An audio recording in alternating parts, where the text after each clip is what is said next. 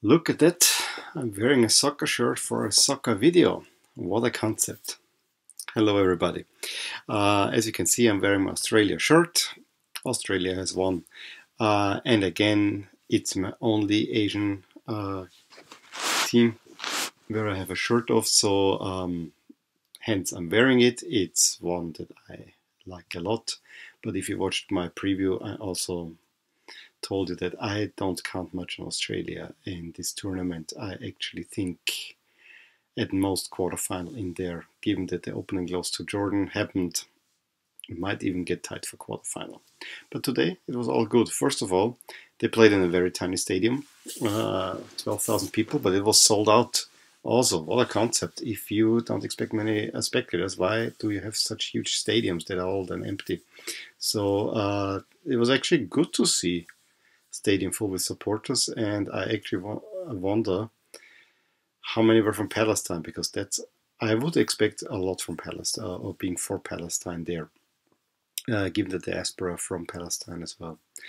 So yeah, Australia. Oh, there were a sufficient amount of Australian supporters that I could see as well. Yeah, Australia had to win this game.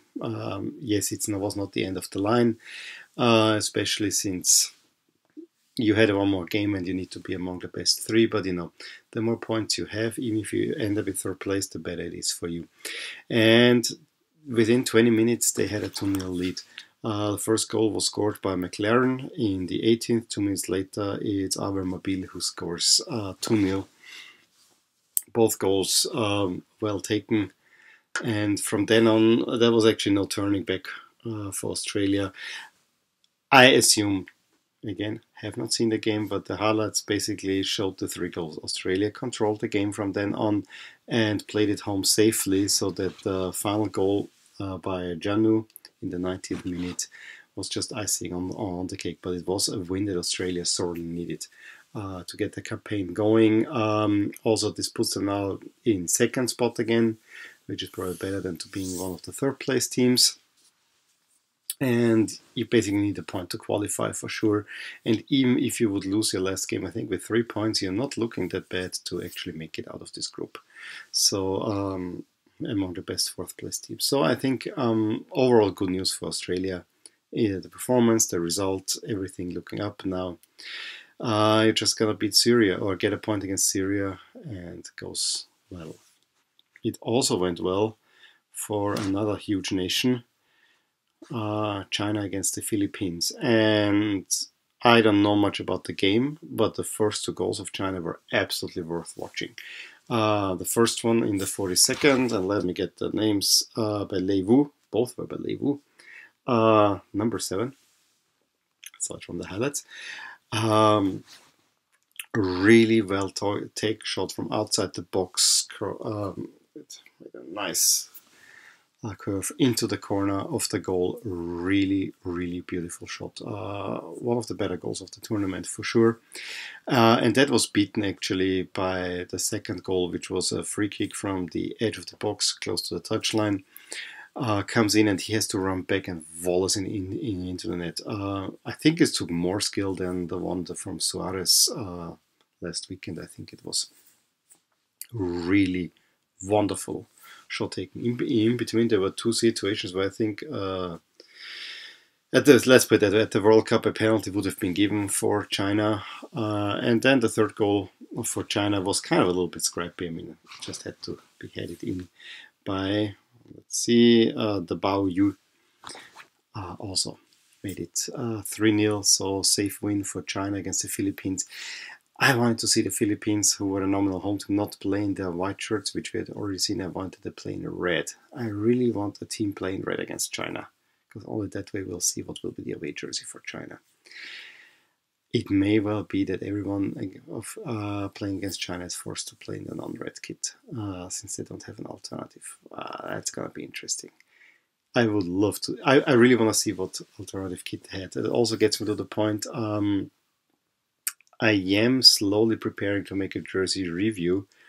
It is just that some of the pictures, I have now 2 articles found that claim to have all the Asian Cup jerseys, and when you see what's played at the Asian Cup, they're not all Asian Cup jerseys there. The only way to really verify this is if you see the live shot pictures from the tournament.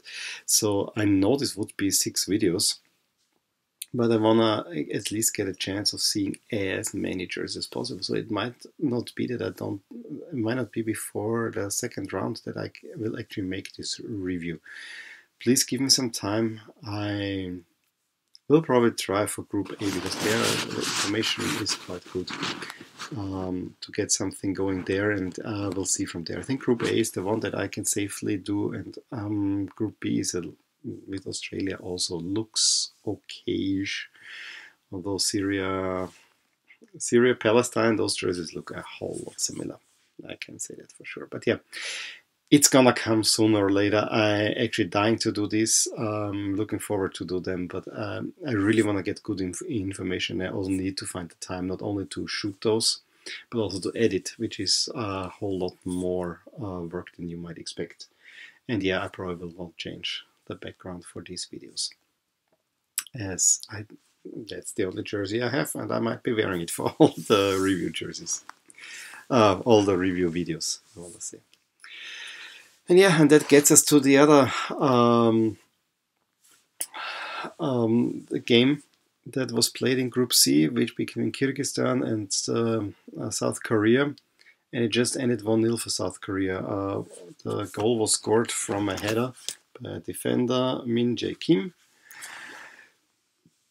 and then it was down to luck that there were not more goals scored for South Korea.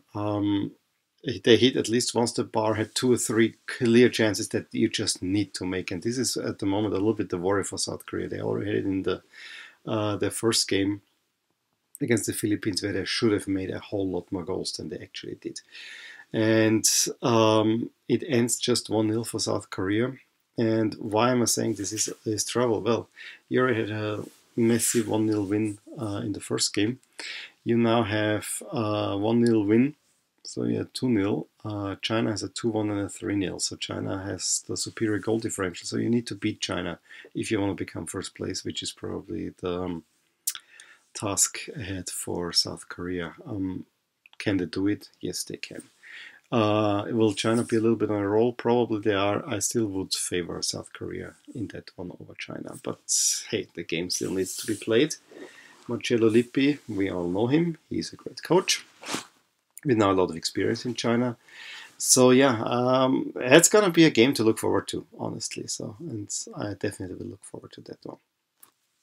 So as I said, there will be jersey review coming up, quite likely, and I probably will do it even with grades, because I don't see myself finding a time at the moment to actually writing. It would be so much fun to write about it, but I think I will do it video by video. Group by group videos, and probably will rate the jersey as well. If you have any thoughts on that, let me know.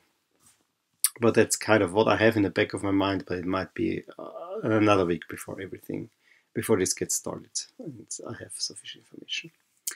Again, let me know in the comments what you thought about the games today, results.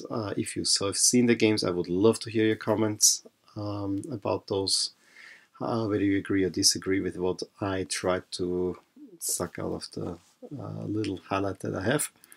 Subscribe to my channel if you want to see more videos like these, and like this video if you enjoyed it, and I will talk to you soon. Bye. Hey there, I really hope you enjoyed this video, and if you did, here are some videos and playlists that might be of interest to you too. Also, please consider subscribing to my channel, as it will give you all the updates on my channel, all things My Soccer Universe. And with that, I want to wish you a wonderful day.